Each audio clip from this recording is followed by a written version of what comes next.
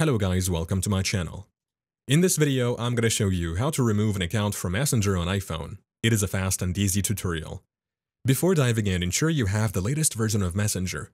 Open the App Store, search for Messenger, and update if necessary. Once updated, open the Messenger app. Now let's locate the settings menu. On most phones, you'll find the menu icon in the top left corner. It typically looks like three horizontal lines stacked on top of each other. Tap on that icon to open the menu.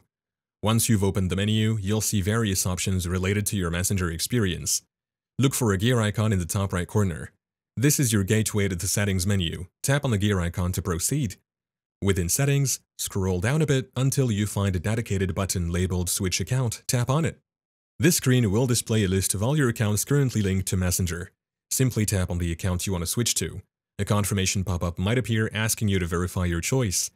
Tap Switch or Yes on the confirmation pop-up. After confirming or selecting the desired account, you should be successfully switched to that account on Messenger and ready to go. Thank you for watching. If this video was helpful, please leave a like and subscribe to my channel for more videos like this. And click on that notification bell to never miss an update.